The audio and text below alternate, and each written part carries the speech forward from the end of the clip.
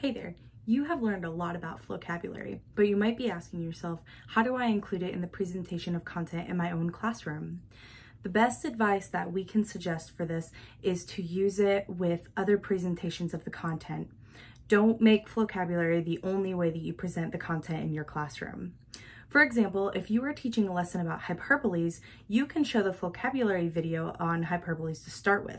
Here is some of that clip.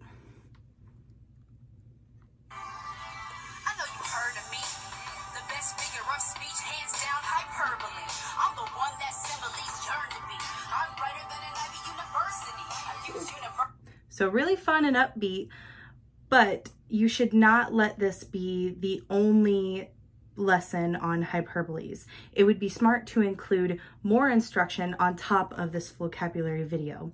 So you show the Flocabulary video on hyperboles to introduce your lesson. Next, you can include graphics or some examples of hyperboles, like her smile was a mile wide, but show a picture of a girl smiling to show that her smile is not actually a mile wide. This will build off the information given in the Flocabulary video. On top of that, you could dive into some of the options that the Flocabulary website provides that goes through the hyperbole lesson. It's all included in one easy space to access. This could include some of the things provided like worksheets, the Flocabulary vocabulary game, or the flashcards.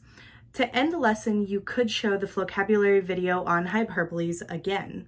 This way, you're providing other content to your lesson besides the video, which will stay with your students longer, but you're also engaging your students by getting their attention in the beginning and then ending it on a high note where your students are actually understanding the information being presented in the video.